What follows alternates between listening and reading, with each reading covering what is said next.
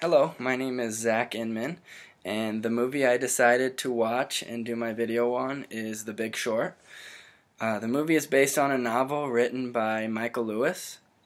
It's about the housing and credit bubble that led to the 2008 financial crisis that really only a few people saw coming.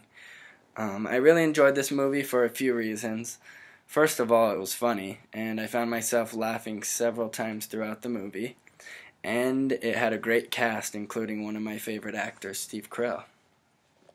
The movie highlights the events leading up to the 2008 financial crisis, which was mainly caused by the housing bubble. The movie begins with Michael Burry, a fund manager, coming to the realization that the housing market is very unstable and that it is in jeopardy. And it's all due to the banks handing out subprime loans. And subprime loans are loans that the bank gave out to people who would most likely have trouble paying it back, such as people with no credit, no jobs, and people with very low income. They were giving loans to pretty much anyone. And most of these loans will likely not be repaid and eventually go into default.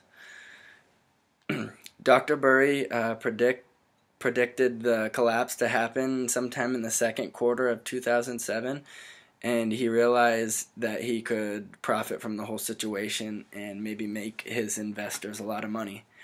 So he goes out and meets with several banks and huge banks that he can buy credit default swaps from.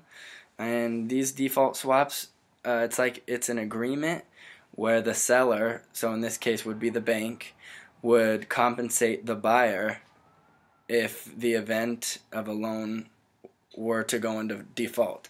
So if the market were to crash, he would make a huge return on his investments. The movie goes on and introduces new characters and new groups of people who catch wind of his predictions, and they all realize that he's correct, and they proceed to buy into the same credit default swaps that he buys into. And in the end, they make millions of dollars. Some banks went out of business, and some banks got bailed out. And the American economy was just left devastated in a crippled state. And I believe there's a lot of things that accounting students and professionals can learn from this movie. One lesson is that banks knew what they were doing.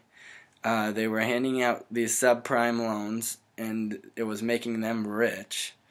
And they knew it was wrong to be granting people with no money, no way of repaying back any of this money was just completely wrong.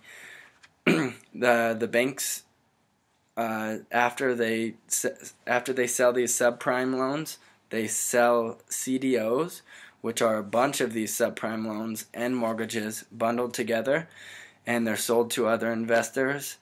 And the bank claimed that these CDOs were safe, had a AAA rating, and that they were just completely safe, and they knew they were the opposite. The banks knew that the CDOs were filled with these subprime mortgages that were bound to eventually fail. And this can really teach us all that we need to be ethical, maintain ethical ways, and because if we don't maintain ethical behaviors, there's huge consequences that won't just affect ourselves, but can potentially affect an entire economy and the millions of people that make it strive. All in all, it's important to be truthful, ethical, and do our jobs to the best of our ability with the best interest of others in mind and not just ourselves. Thank you.